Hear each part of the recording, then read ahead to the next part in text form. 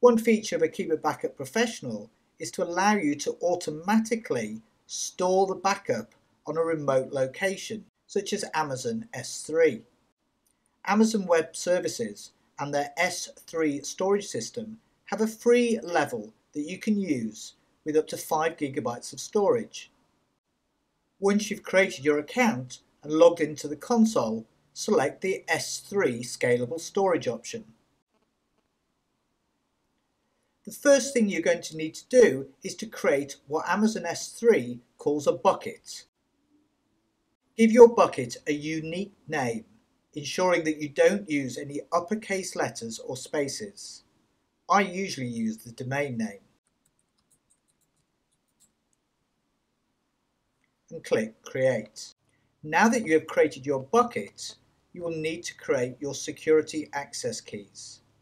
Click on your username and select Security Credential. Here you can see all your access keys, and you should probably create a new one for each website.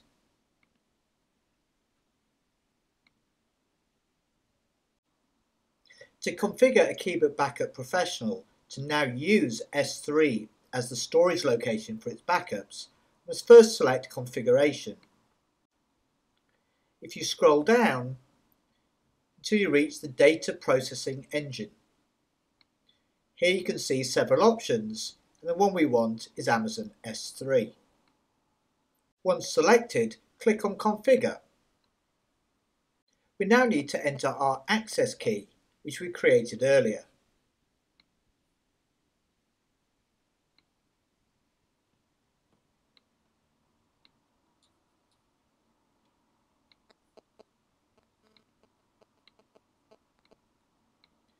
And the secret key that goes with it.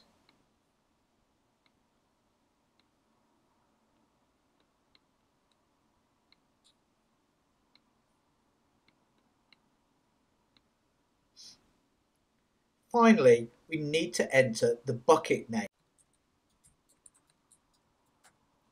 Once that's done, we can save and close.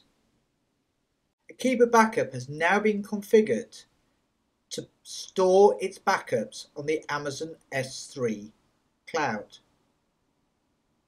To test it, click on Backup Now and perform a backup.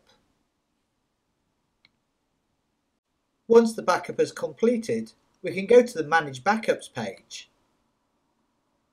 And we can see, here is the backup we just took. Its status is remote, meaning the files are stored on a remote service. And if we click on this link here, we have the option to fetch the files back to the server or to download them to our own desktop.